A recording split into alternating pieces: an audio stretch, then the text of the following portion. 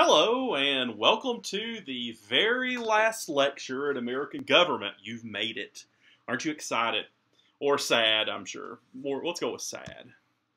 And today we're going to be talking about U.S. foreign policy, which is one of the more interesting, in my opinion, aspects of government. And I want to start out by comparing us in the United States to the rest of the world. And I've got a little chart here which will show you how we're doing. We have a population of closer to 330 million. This is a little dated, although the population grows really fast.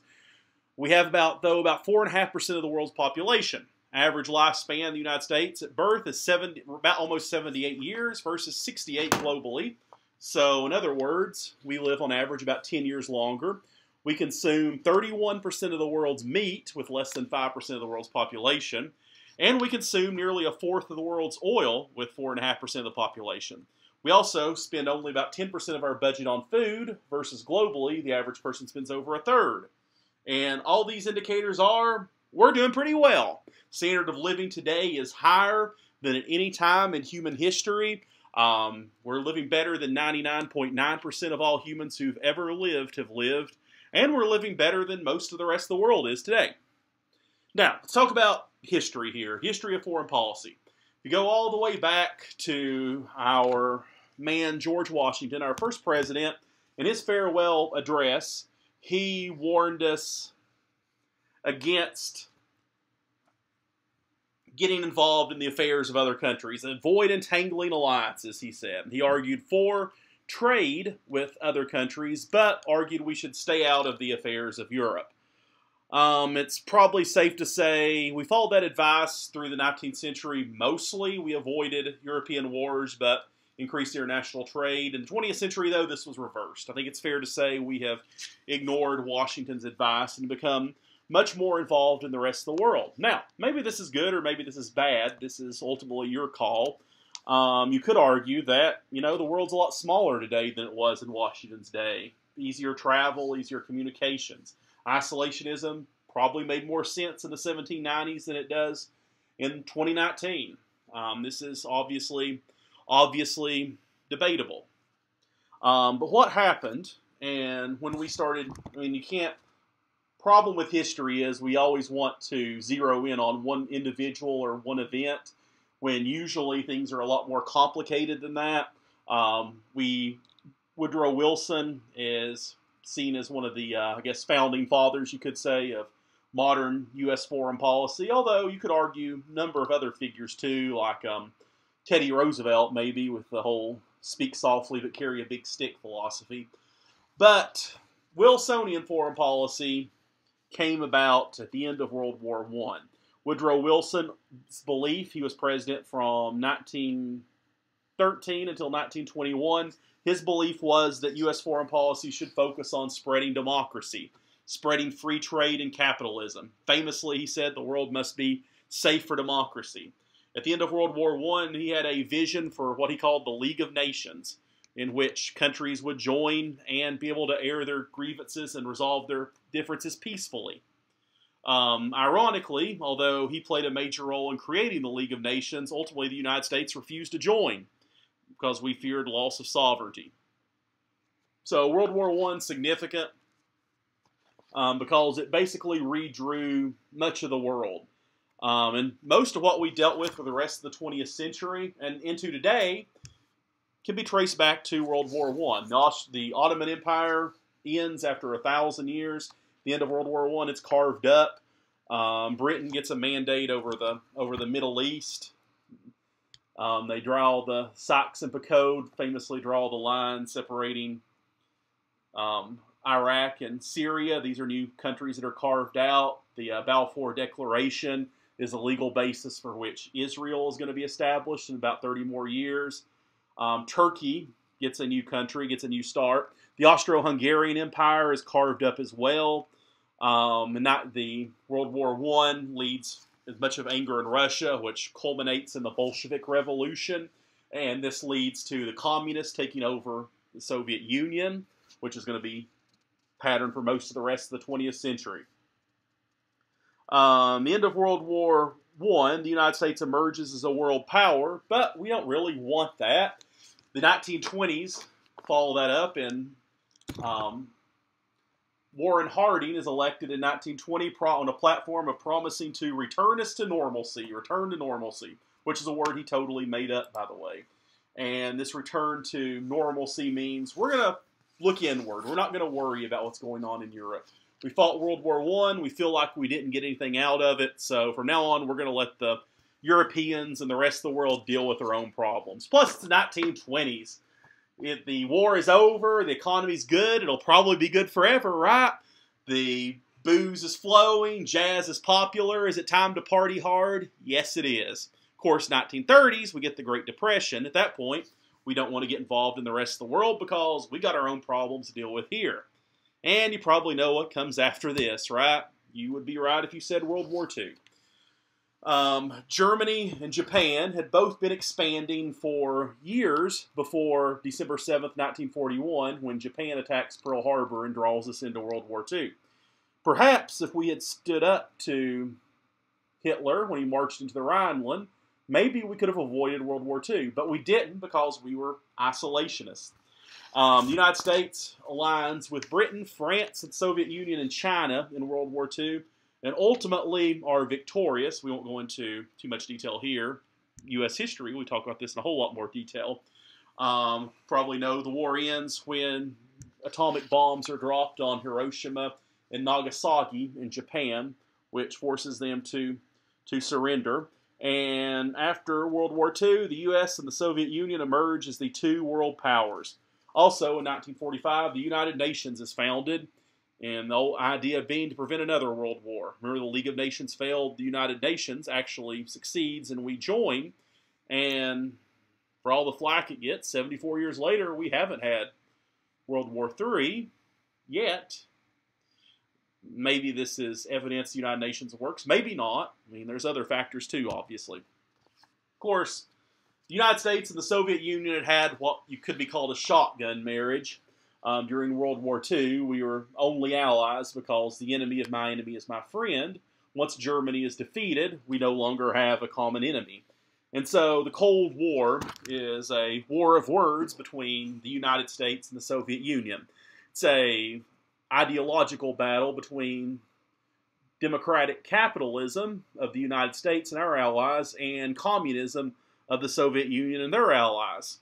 And the United States' main policy at this time is going to be containment through what's called the Truman Doctrine.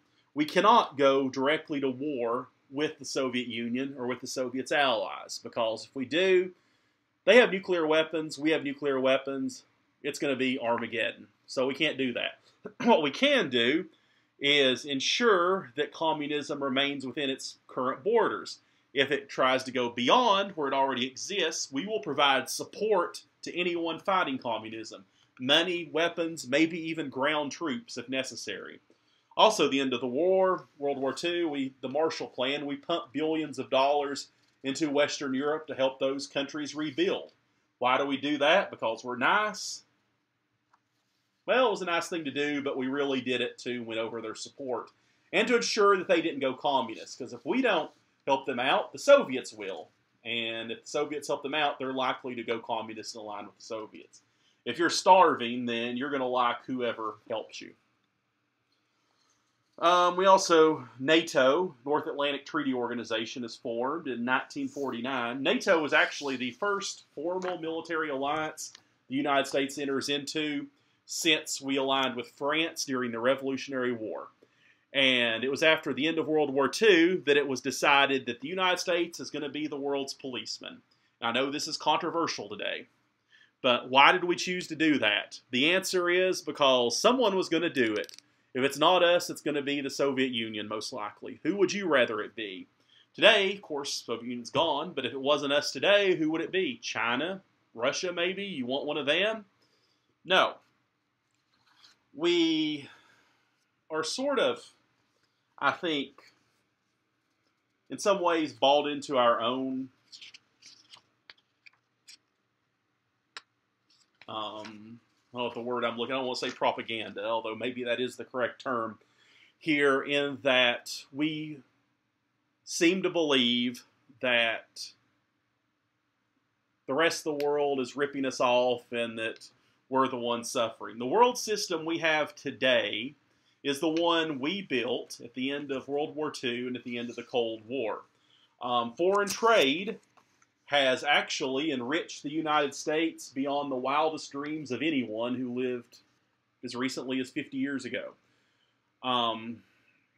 If you look, I understand trade is controversial, but if you look at it, take the big picture approach, the average person lives far better today than they did 50 years ago. No question about it. Now, if you're a garment worker in Harriman, Tennessee, and your plant closes and you're out of a job, that sucks. I get it. My grandmother worked in a hosiery mill most of her life. My mother did for 7 years. I get it. As a whole, though, we are better off than we ever have been. And most of what we do on the world stage is to benefit us. If we benefit other countries, that's great, but it's really to benefit us. Rebuilding Europe, we didn't do it out of the goodness of our heart. We did it because we wanted those countries to align with us. And it's worked. And in the last 75 years or so that we've been the world's policemen, we have not had World War III. And we are living better than any humans ever have. So, something to keep in mind. All right. So, Warsaw Pact, I should mention, was the other side of NATO. That was the Soviet Union and their allies. We also see more nuclear weapons as more countries gain nuclear technology. China would develop nuclear weapons in the 60s, I believe. India in the 70s. Pakistan in the 1990s. Also North Korea in the 2000s. There was a big debate between whether or not our foreign policy should focus on human rights or realpolitik. Real human rights is, should we use our foreign policy to try to force or encourage other countries to respect human rights, freedom, democracy, things like that?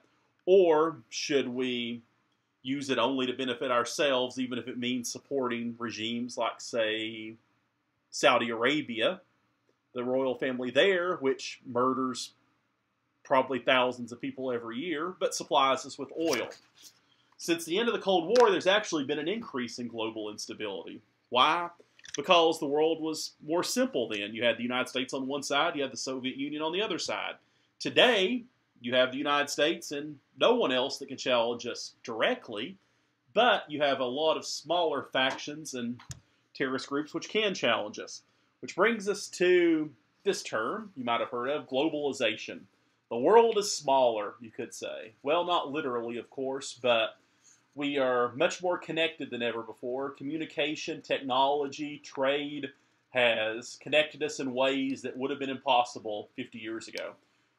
Probably you are not wearing a single article of clothing that was made in the United States. Probably most of the electronics you have were not built in the United States. The whole world is now one market, and communication, thanks to the internet, is now instantaneous.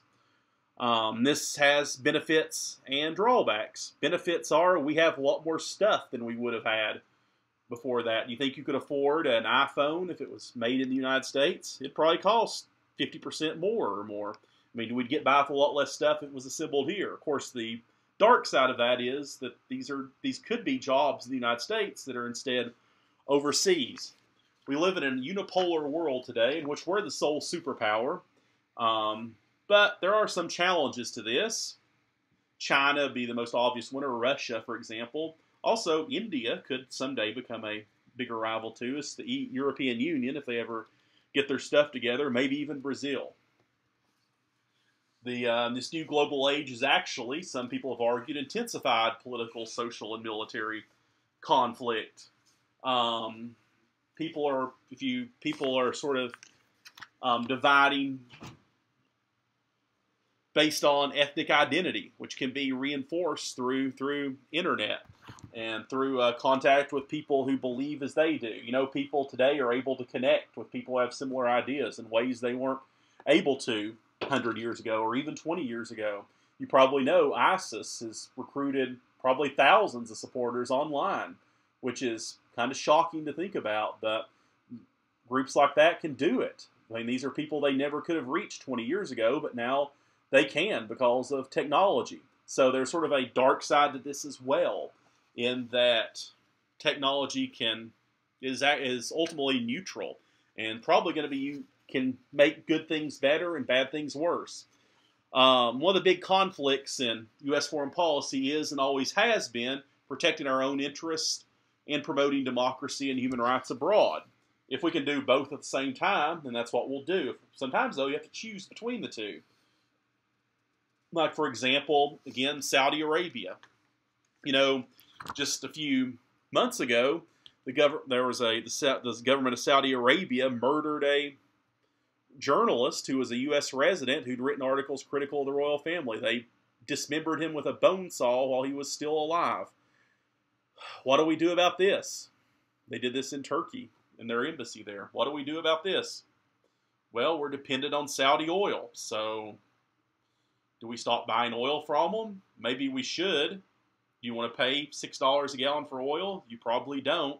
This is an example here of where our own interests may conflict with promoting human rights. In other words, I mean, I think it's probably clear the right thing to do would be to punish them for doing that, but if punishment also hurts us, then we may not be willing to do it. Nuclear proliferation. There are a number of states, countries in the world which have nuclear weapons now. The club of nuclear powers would consist of the United States, Britain, France, Russia, China, Israel, India, Pakistan, and North Korea. Do any of these countries scare you? Some of them probably scare you. Some of them probably don't. Most people would probably say Pakistan and North Korea are going to be the two scariest, although some of the others may be as well. United Nations seeks to control nuclear proliferation. Since 1970, 190 countries have signed the Nuclear Non-Proliferation Treaty. I should explain, I guess, proliferation means spreading. So a country which signs this Nuclear Non-Proliferation Treaty agrees not to share nuclear technology with anyone else. The other side, humanitarian intervention. Since the end of the Cold War, genocide is actually on the rise, which is disheartening. Places like Rwanda, Yugoslavia, Darfur. In Yugoslavia, in the 1990s, we actually led a humanitarian intervention there. Yugoslavia had fallen into civil war, broke apart into several other countries. We led a bombing campaign there, which led the leaders of Croatia, Serbia, and Bosnia to come together and agree to end the fighting, even though we didn't have any real direct interest at stake there. Then we have what are called rogue states and failed states. What's the difference? A rogue state is a country or state that operates outside international laws and norms. Places like North Korea would be an example of this, or Libya, or Iran, for that matter. These are states that do what they want to do, and they don't follow the rules and norms that most other states do follow. And of course, they can be dangerous because they're unpredictable. What's Kim Jong-un going to do now? We don't know. Perhaps even more dangerous, maybe more dangerous than rogue states, though, are failed states. And these are states that don't have functioning governments. So Somalia would be a classic example of this. In Somalia, there is a government, but it only controls a few blocks around the capital. As a result of that, if you hear about Somalia in the news, it's usually because of pirates. Somali pirates, most congregate off the coast of Somalia, and much of the world's shipping goes by there. So these pirates just get on boats, go out to ships, demand money not to attack. They're usually given it, and they go back. If there was a functioning government in Somalia, then we probably would be able to do something about this. We just go to the government and say, hey, do something about these pirates. If you do, we'll give you X amount of dollars in foreign aid. If you don't, we'll sanction you and maybe bomb you.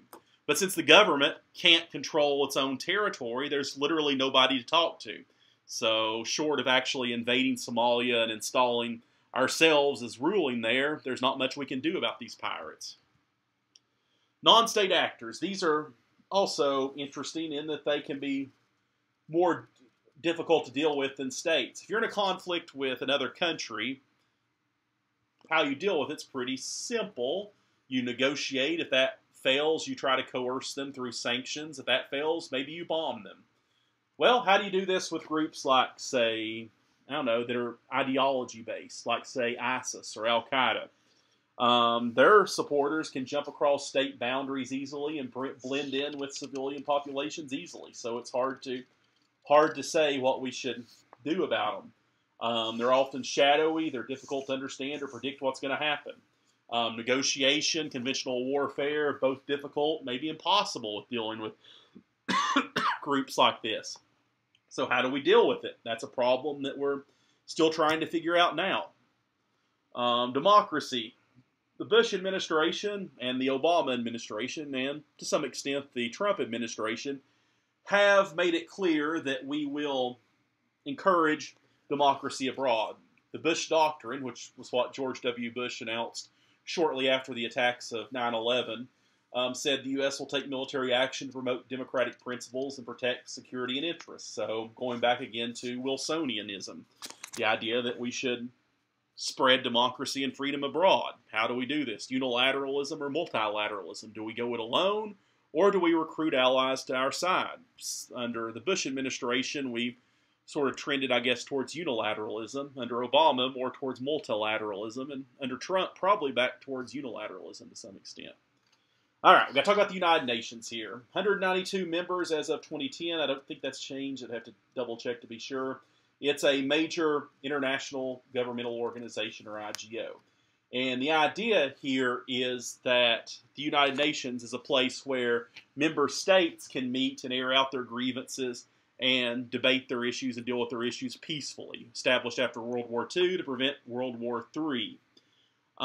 Security forces, U.S. has a permanent seat on the Security Council, as does the United Kingdom, Russia, China, and France.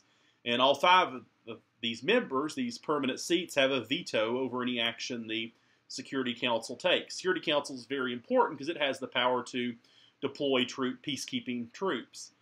But in order to do it, you have to get the United States, Russia, China, the UK, and France to agree. And getting all five of them on the same page is hard. Usually the US, Britain, and France are on one side, and China and Russia are on the other. Or maybe four of the five are on one side, but either Russia or China is the holdout. So it's very difficult to get things done with the Security Council. Talk about the Geneva Conventions. These were adopted after World War II, after the genocide of World War II. And they define lawful military combat and protect the rights of POWs. So idea here is civilized warfare. All UN members are bound by the Geneva Conventions, although not all of them follow them in practice. The Geneva Convention has a lot of things, but typically torture is not allowed, and POWs, prisoners of war, must be treated humanely. Of course, this asks some questions here. If it's a non-state actor, say a member of Al-Qaeda or maybe ISIS, are they entitled to these Geneva Convention protections if they're captured? Well, technically they're not fighting for a country, so letter of the law, maybe not.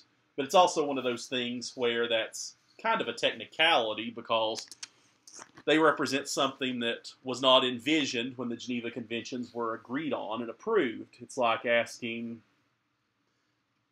you could argue, does the First Amendment protect how you arrange pixels on a glowing screen? I would say the spirit would be, yeah, sure it does. Of course, that's what the founders intended, but you could argue that that's not literal speech, although I don't think is a good argument. International courts, the International Court of Justice, the International Criminal Court. These are, again, mechanisms for resolving international conflicts. The United States opts out of the ICJ when it believes international law doesn't apply or that U.S. law supersedes international law, and we don't take part in the International Criminal Court at all because our view is Americans can't be subjected to a higher court than the Supreme Court. Now, there's some arguments for it. We usually encourage other countries to recognize the legitimacy of the International Criminal Court. So perhaps we set a bad precedent by not being a member. Some other public and private international organizations, the Peace Corps, These are your most well-known. Basically, the Peace Corps is created by John F. Kennedy, and it's a way for young people to serve outside of the military. You volunteer and you go maybe serve in a poor country, maybe teaching school or building houses or roads or stuff like that. The idea is soft power here. We send them, if people in poor countries encounter Americans who are working to help them, then they'll probably have more favorable opinions of Americans. So this is sort of a PR move as much as it is a humanitarian move. The Ford Foundation, not to be confused with Ford Motors, this is a NGO that promotes democracy and tries to improve the developing world. There's other NGOs too, do all kinds of things, monitor human rights, economic and social conditions, things like that. Let's talk about trade. This is controversial. You know, one way the United States exercises power over the rest of the world is through trade. And there's a guy named Thomas Friedman who famously wrote what he called the Golden Arches theory of conflict resolution. And his argument is that no two countries, both of whom have a McDonald's, had ever gone to war with each other. Now, this no longer applies because Russia and Georgia have gone to war with each other, and they both have McDonald's, although it's still very rare. So the key to world peace might be to build McDonald's in Iraq and Syria and North Korea, right? Well, McDonald's is a symbol.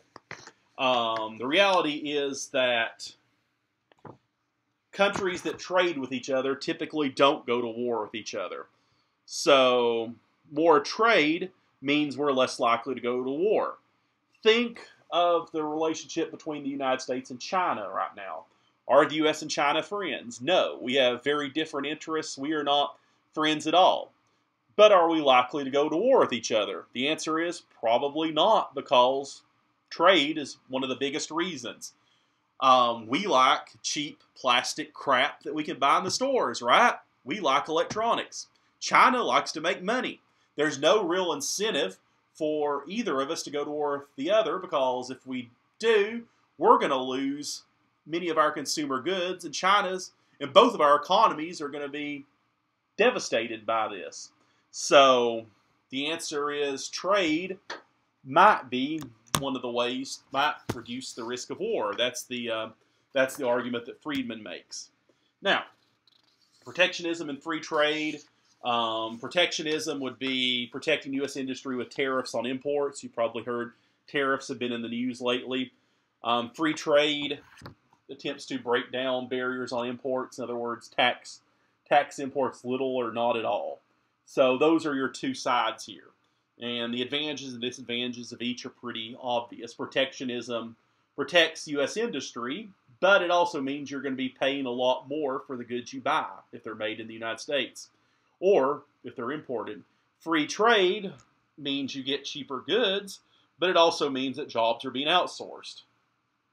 The middle ground here is what's called fair trade. This is for the third way.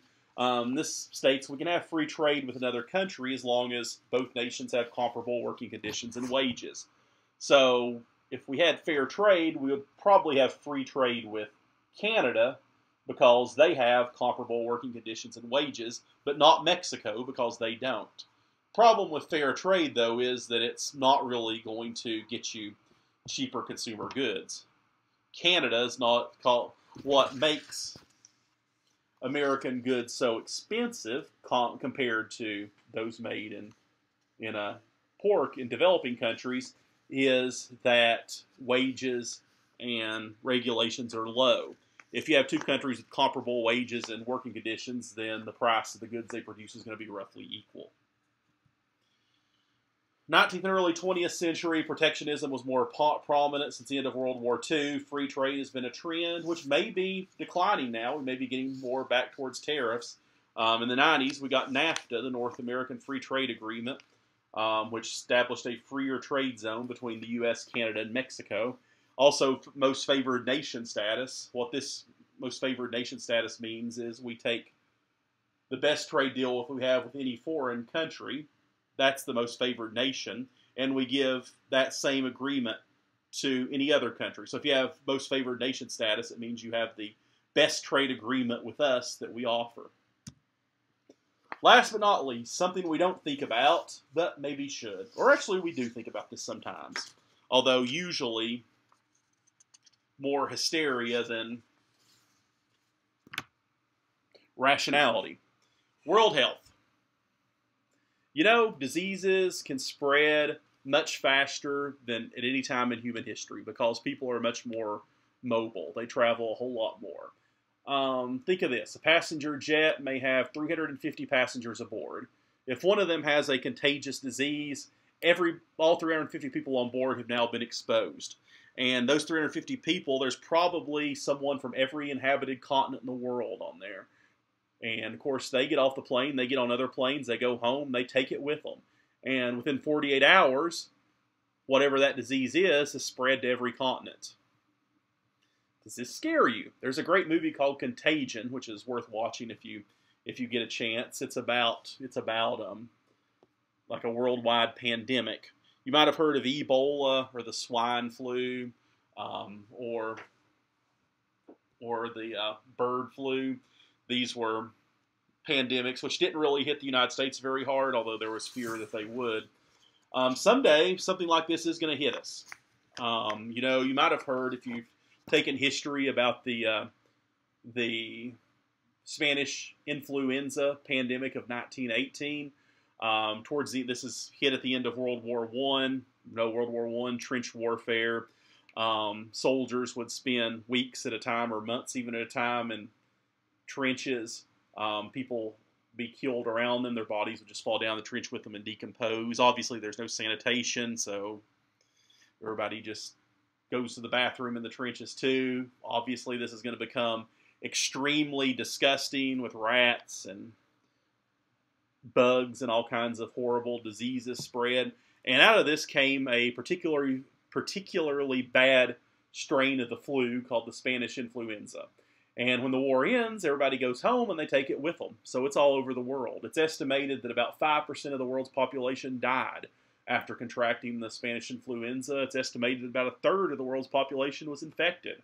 I know in Harriman, so many people died from it that the funeral homes didn't have enough space to accommodate all the bodies. Could something like that happen today? The answer is yes, and it would probably be worse today because, one, people travel a lot more, so it would spread faster and farther, and two, it would also be made worse by the fact that we have social media, the internet, and cable news, which would be blaring this 24/7, which I think would cause panic. Remember, just a year or two ago, we all lost our minds over clowns, right? When people actually start dying, when there's actually something to be afraid of, I'm afraid of what would happen. If something like the Spanish influenza happened in 1918 happened today, I don't think I'm being over dramatic by saying I think that our government could collapse. Now, I hope we don't find this out, but this is something we need to be concerned about.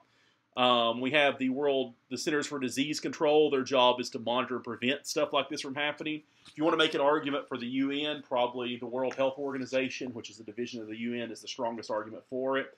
That should be WHO, not WTO, sorry. But they provide health care around the world. They go into the developing world and vaccinate people against communicable diseases, which is in our interest. An outbreak in a slum in, say, India would reach our shores within 48 hours.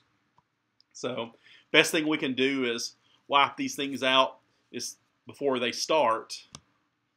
And that's one thing that the World Health Organization attempts to do. All right, that is all I have for this semester. I hope you've enjoyed this class. I have enjoyed teaching it. As always, you have any questions or concerns, please, by all means, let me know. If in the future you should ever need me for anything, feel free to give me a call or shoot me an email or stop by and see me. Hope you have a good rest of your life. Goodbye.